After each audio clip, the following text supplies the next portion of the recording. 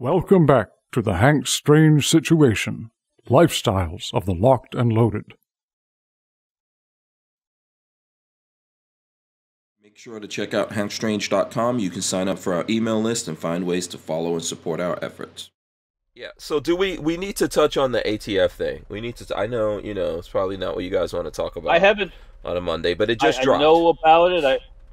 I heard about it as soon as you mentioned this points thing. They love that little points thing.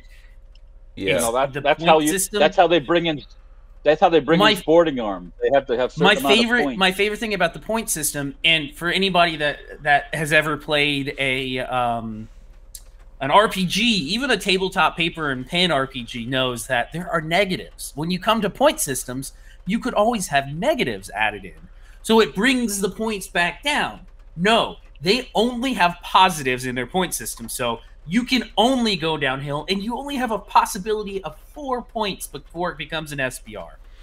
And anything counts as the point system just had me mad. So let me there's a couple of different articles. Let me see. I'll pull up the one that John Crump did on AmmoLand News. Shout out to John Crump. He says the headline is ATF released new proposed pistol brace rules.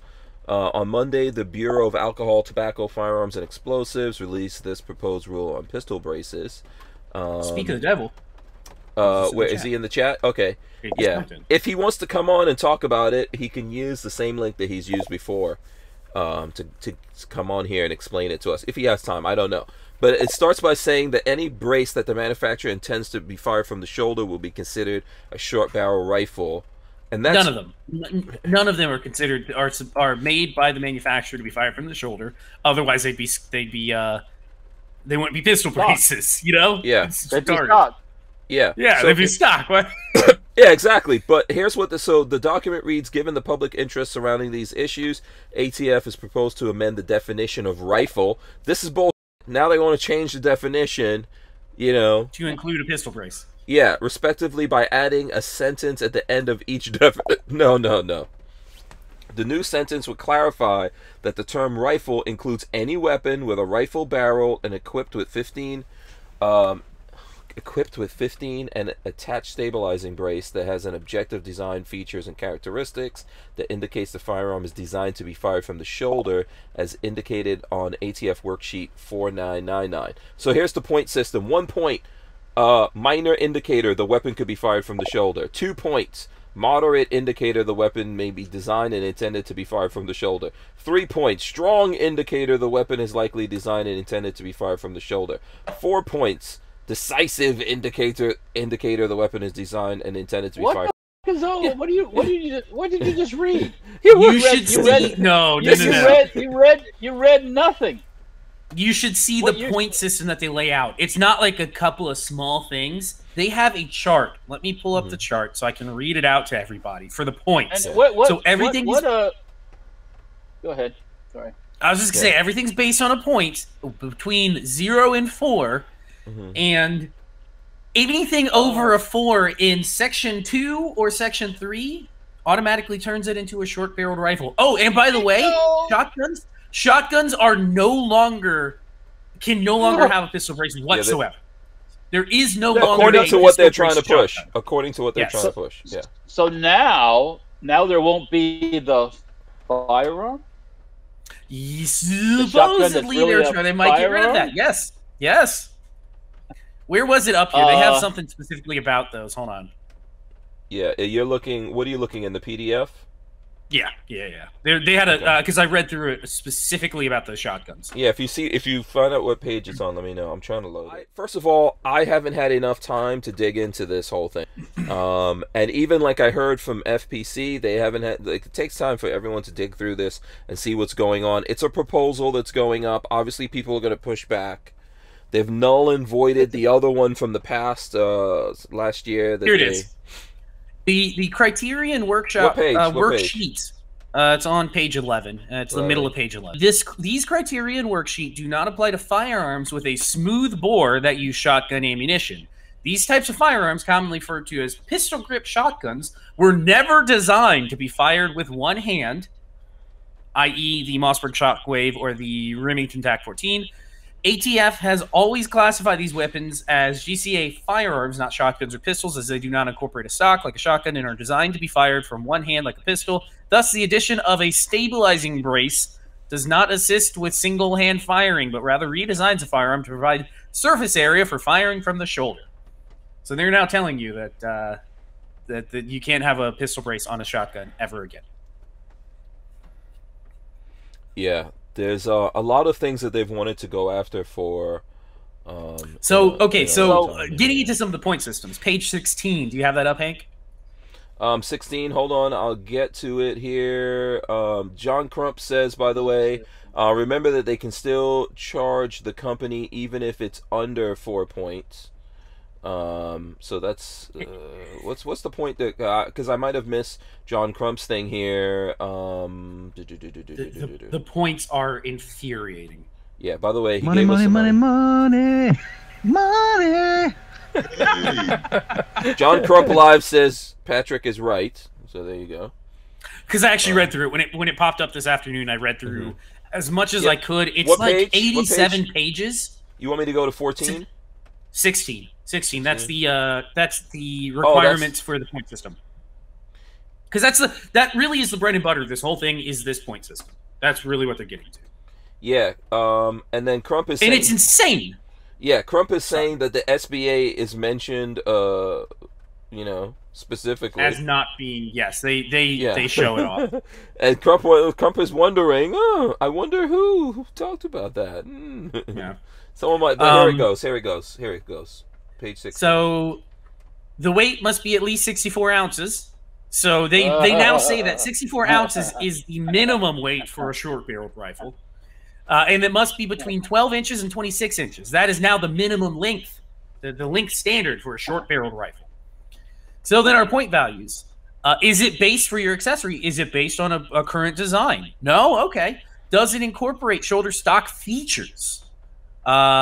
Is it based on a known shoulder stock design? That's what I was saying earlier. The rear surface area, does it incorporate features to prevent the use of the shouldering device? I don't know what that would mean. What, spikes or something? Like, what would you put back there to keep it from being shouldered? Does it minimize rear surface lacking features to discourage shouldering? Is it a rear surface useful for shouldering? Or is there material added for shouldering? What? Adjustability, does it move? Does it fold? Counterbalance designs, non-folding and folding. Thin type with an arm strap. Cuff type with an arm strap. So, it's everything that they have approved. In the past. Before, yeah. Everything Absolutely. that they've approved. Yep, absolutely. Yeah. So, yeah, well, anyways, I was going to let's cut through the chase and get all this stuff done. So, when are we rewriting the 68 Gun Control Act and passing it through Congress and signing it and do all that stuff? And blah, blah, blah, blah. When are we They're trying to de facto do it here without actually passing. So this is the problem with all of this, right? They're trying to rewrite that. That's what they said in the hello. In the yeah. Yeah. I mean, and so what they're saying is none of those laws are any good. They don't mean anything. None of that stuff means anything. It's whatever they think and whatever they feel. I don't. There's nobody that's going to rein them in. Who's going to rein them in at this point? If Congress won't do shit, they just sit on their hands. Nobody's going to rein these people in. I've never understood why they thought the ATF thinks they are. They have to think that they are there to. I don't understand. Yeah, I don't think you could put it better than what Walt's saying. They're God. They think they know what's good for you. And let's go back to everything. Do you think any of these criminal types give a fuck about ATF's rules? No. I mean, let's no. If have they ever given it about ATF's rules? No. I'm just gonna take a hacksaw to a shotgun. I don't care what sort of if I'm killing somebody, I don't care what I do with the gun. What's it matter to me? Yeah. Laws? I think I'm breaking the worst laws. Might as well keep going. I've seen non-criminal people do the exact same stuff. They don't give a about ATF. Yeah. Yeah. Jason St. Pierre gave us $5. Thanks. Money. Appreciate that. M. Gabriel says the SBA 3 is out per example number 2. Yeah. So And yeah, yeah. once again, this is more of the same crap. Where do you understand why people don't trust anybody in government as far as they can, for anything? Because their word means nothing.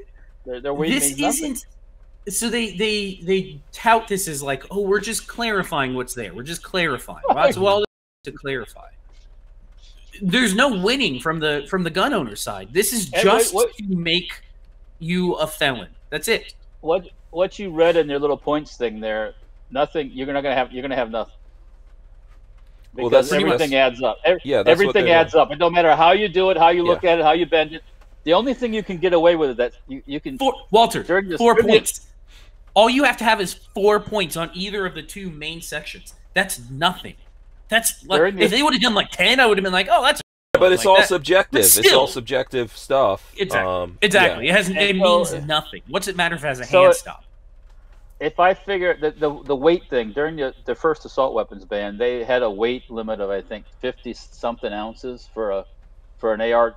You could make a pistol. That was their weight thing back then. So one of the companies drilled one all out and got underneath the weight. They hated that. It looked like Swiss cheese, but they did it. Or you couldn't have a handguard on an AR type pistol. There had to have no handguard on it, which the handguard was the evil feature. And it's like what I don't understand about any of this is the concept that they have is that a pistol is designed to be shot one-handed. I don't understand where that comes from. Where all of us shoot everybody our pistols shoots two-handed with a pistol. Nobody stands like it's 1920. But if you shoot it two-handed now, you create a exactly. Well, so what they were claiming there is that originally this was meant for people who were handicapped and otherwise incapable of shooting, and this allowed those people to shoot the original things that they approved. But now they're trying to say, well, people are trying to use this as an end run around, the SBR laws, and simple answer: pull the SBRs off the thing. NFA. SBR should not be in the NFA. I mean, there's a ton of these pistol ARs out there, and what is the impact of that on society? There's no reason why a 14.5-inch AR upper on my lower makes me a felon, but a 16 is perfectly fine. There's no reason. There's zero reason. Yeah, so Nick Rodriguez says, I just jumped on here. Is this what the ATF wants to pass, or is this the new laws? No way, new laws. Yeah. They want to pass. This is not passed. This is not like pass would be saying that it goes through Congress the way that a bill is supposed to. Yeah, they're making up rules which they're not supposed to be able to do. Go ahead, Walt. Sorry. They're putting this out there, and you're going to get all excited and scream and holler about it, and they're going to do it.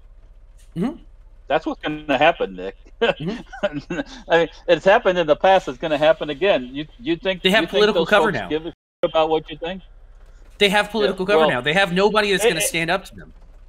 Not that they did before. If this whole bunch got thrown out tomorrow, and the Republicans stepped in, Republicans are nutless. They do nothing. So yeah, they didn't do anything when they had power. They didn't do a damn thing. So they're not going to do anything when they have the power again. So. Let me see. FPC, I think, just put out something. I'll just throw that up here real quick. Here, we'll take a look at what they're saying today. Hold on, let me see. I can go this way. It'll be easier. Breaking: FPC condemns ATF's proposed quote-unquote pistol brace rule as another unlawful attack on right to keep and bear arms. Today, the Biden administration's Department of Justice officially released a notice of proposed rulemaking announcing yet another unlawful ATF rule to further attack and restrict the fundamental right to keep and bear arms. The newest rule targets pistol braces, is an attempt to retroactively apply onerous National Firearms Act, NFA restrictions, and potential criminal liability to possibly millions of legally acquired and possessed firearms that are overwhelmingly used for lawful purpose. And it goes on. So if you guys want to dig into that, we could, you know, or There overwhelmingly uses range toys. Not that that matters. None of that matters. It's the intent behind owning it is nobody's business but mine. yeah. So But I don't what- even care what. But Yeah, the dangerous combination of what's happening here is Biden deliberately puts forward someone who is clearly biased to sit on as the Have you seen director his of the interviews? ATF. Have Yeah. you seen the the dude can't even answer one question straight. You know, so I know the last time we talked about this, Walter said he didn't look at it, and I shared Coleon Noir took time and actually edited everything that was relative to the Second Amendment and put up a video. I think it's 37 minutes long. It is all back crazy. He's nuts. He's crazy, and Yeah. he can't answer anything straight. No. So That's their guy. He's perfect. that's who He they is want to put perfect. forward. Yes, that's who they want to put forward. They're not supposed to tell you what they're really thinking. They just tell you a bunch of bull. You Yeah. know, it's like, is that gonna? What I mean is, this is one of these Yeah. issues. That Oh always wait, comes Dr. up. Fauci. Dr. Fauci's joining us. We got Dr. Fauci is Uh-oh. actually dialing in here. Okay, where is he? Yeah. Oh, we got Dr. Fauci with a John Crump mask on is joining us. Hello, I'm Dr. Fauci. Yeah. Remember, trust science. Unless the science says don't wear a mask, then don't trust science. Yeah. Yeah. Listen, have you been going through this ATF stuff since we got you here? What's Yeah, the deal? yeah, that's why I came on for really quick. I Okay. just want to make a couple points. Sorry, I'm kind of doing this on my phone. Mhm. A couple points. One thing, I went through a lot of the documentation, and for a pistol to be equipped with a brace and not be considered an SBR, the barrel, if once you kind of did some measurements, would have to be 7 inches long. For it to not You have to be do a considered- 7-inch AR for anything to become a pistol again. Yeah, because the maximum length of a pistol, it would be like it's 25. A 7-inch barrel would put you at 25 inches from the end of the buffer to the end of the barrel. So once you go 26, it's a rifle, according to what they are proposing. Yeah, Mhm. yeah. Okay. So even if that wasn't the case, the point system is just so convoluted that basically nothing. I know they gave an example of a SB Mini in there as being authorized It's in there. brace, but once you put one thing on that rifle, it would be Yeah. a rifle. One thing on that, it would transfer into a rifle. So Yeah, I saw stuff in there, you can't and have any accessory. yeah, I saw stuff Because in. I'm sorry. Go ahead. Go ahead. you got to remember, if you put flip up sights on it, it's It counts. considered. Yeah, if you put a red dot, because the Red dot is ATF, 2 points. yeah, ATF Because doesn't it's know a why red- you put a red dot. So it doesn't matter how you buy the gun; it's the state of how they find the gun. Yeah, Right. they said a red dot. A red dot is not useful for pistols. There's red dots on every single pistol right now, literally. I know. Another thing that's also concerning is it says, well, even if you don't hit 4, and we think that you're trying to circumvent the NFA, we're still going to charge you. Yeah, but this is the problem. How does this have anything to do with the manufacturers? Even if the manufacturers build a gun that squeaks through and it's legal for you to buy it, now the ATF is trying to say I can't put a red dot optic on my gun. What the fuck is that? Or sight. Yeah, Or sight. or I can't put flip ups. Like what am I supposed to have, a AR pistol with nothing on it? Like, what's You're supposed to do a approved? bore sight? You point the bore sight at, look down the bore. So does that yeah, mean basically, yes. So what if you put a red dot sight on a regular pistol? I don't know how this would affect Yeah, pistols. what? Yeah, what are it doesn't make it's Well, nonsensical. if you put a stock on a regular pistol and you put a red dot on there, that would be not stock, a pistol brace on there, and like an SB3 on a regular pistol, it would be a short barrel rifle. Yeah. Or it have a red dot, and you put like any. But listen, I have video somewhere of me with an AR pistol that has no, it doesn't have a brace or anything on it. It has just the old, the old school pistol tube, right? Pistol buffer tube, and and it has a red dot on it. Would that be Would that be foreboded? With that, right? You would get Or does 2 this points only for the count pistol. if you have a pistol brace? Yeah. So so the cops pull you over. Oh, we don't know. Now the ATF has to come in and start assigning you points. Like this is really where we're going in America with the ATF. It's bizarre. I know, but yeah, you gotta remember that one thing that's kind of really bad is that the waiver of the tax stamp is only only an alternative, and the way it's being written, that's like, hey, we might negotiate on this, but right now you have to pay the $200 tax stamp. Yeah. But one thing I did find, I don't know if you guys caught this, but it says if the gun owner can turn in the now SBR to the ATF free of charge. Hell no. I can give away my cool $2,000 pistol free of charge to them. That's good to know. Yeah. Yeah. They'll take it free of charge, as a favor to you, the gun owner. I love it. Could you imagine them even considering a fee for that? It's a lot of craziness in this, just like whatever's going on in your house. It's my son. Yeah, I got to take off. I just wanted to. All right. Make sure to check out hankstrange.com. You can sign up for our email list and find ways to follow and support our efforts.